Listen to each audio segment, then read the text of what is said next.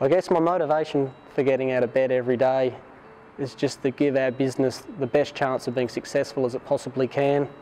You know, I go to work to strive to do our best to give our business a chance of being more profitable. So we use Agworld as a planning and data collection source. We sit down with our agronomist Darryn in the spring and make a plan going forward.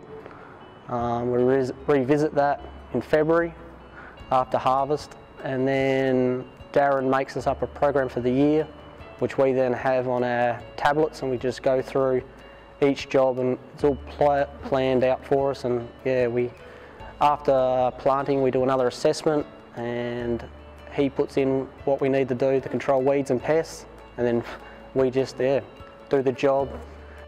Agworld app during harvest is an advantage because it allows us to create gross margins and do graphs and comparisons of other crops and different seasons. So it's a really good tool.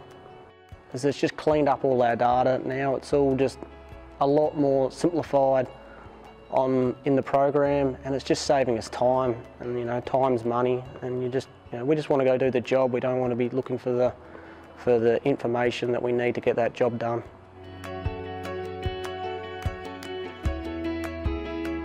My particular patch is on Northern York Peninsula, and those growers are predominantly involved in wheat, barley and lentils. We have some oat and hay and canola, but livestock at this stage are only an accessory at after harvest to handle some stubbles. Yeah, I'm certainly passionate about improving our growers' productivity. That obviously then equates to profitability at the end of the day, and if they're sustainable, they'll grow as a business, and so will we. Having the ability to measure what we manage is certainly something that's important to me and my growers, where we can compare our crops, our varieties, by commodity, by year, and really have a drill down on what's performing and what's not.